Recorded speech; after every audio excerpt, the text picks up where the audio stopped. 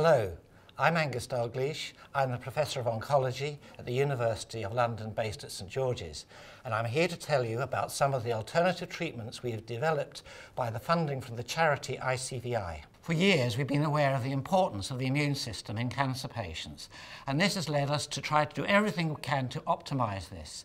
One of the most important things is the vitamin D3.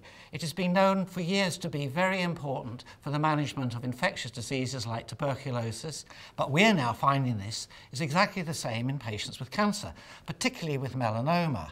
In a very large national study, they were surprised, if not amazed, to see that the depth of the tumour, the number of lymph nodes involved, and the level of vitamin D3, just measured in the blood, correlated with how well you did, whatever excellent treatment that you had. And so therefore, we've been looking at our patients and find that 80% are low, 30% are very low. And so the first thing we do is correct the vitamin D3 level with supplements and bring that up to the normal level. And we then find the patients do so much better. They respond better to chemotherapy and immunotherapy.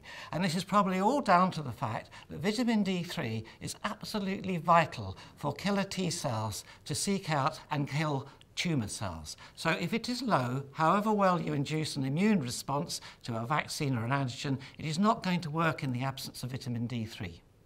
I would just like to point out that without the support of the charity ICVI, I would never have had the freedom to embrace so many different approaches to cancer and have the effect and benefit in the clinical trials that we have had to date.